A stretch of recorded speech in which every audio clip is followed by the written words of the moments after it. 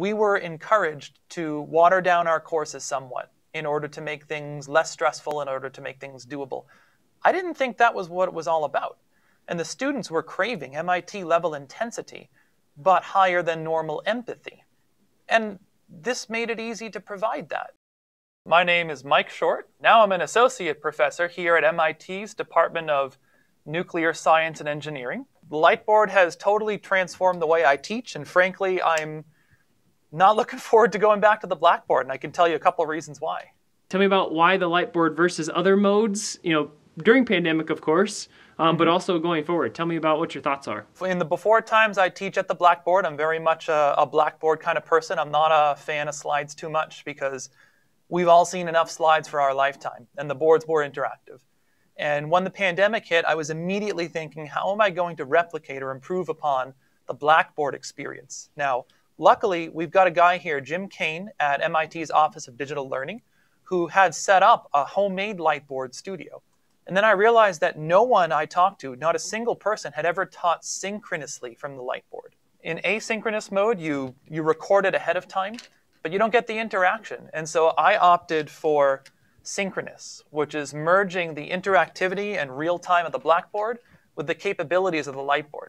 And that made all the difference. I looked at all the potential ways of teaching during the pandemic, everything from death by PowerPoint to iPads, GoodNote, just using a whiteboard in my office, which I tried for a while. I had a camera set up at the whiteboard.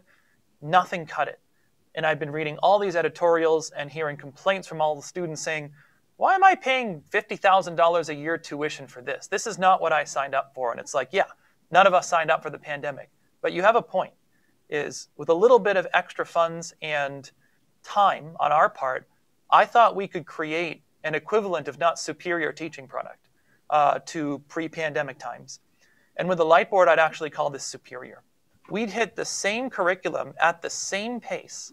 The students did statistically better on harder exams that I wrote from scratch, but similar problem sets. And students rated the course higher than pre-pandemic times. They did better on the exams, and I didn't change a thing. I didn't water it down. I didn't make it easier.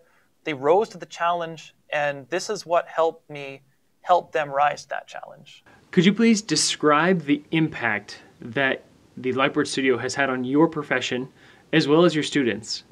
Sure. So the Lightboards enabled me to effectively and at almost zero effort flip my classroom for next year. So a lot of us this year were talking about what's the value of higher education? What's the value of an MIT education?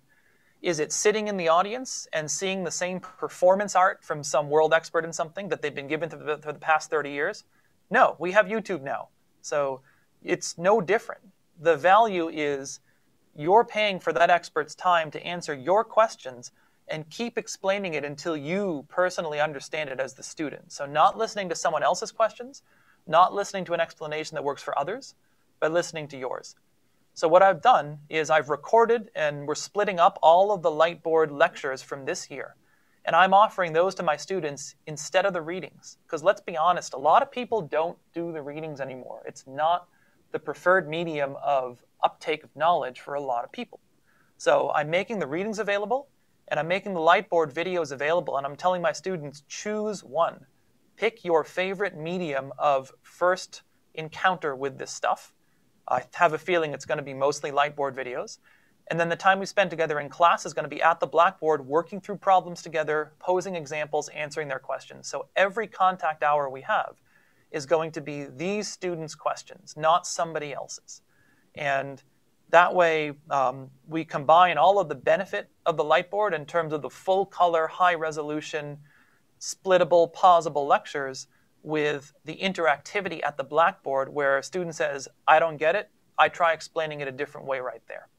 Why did you end up choosing Revolution as your solution provider?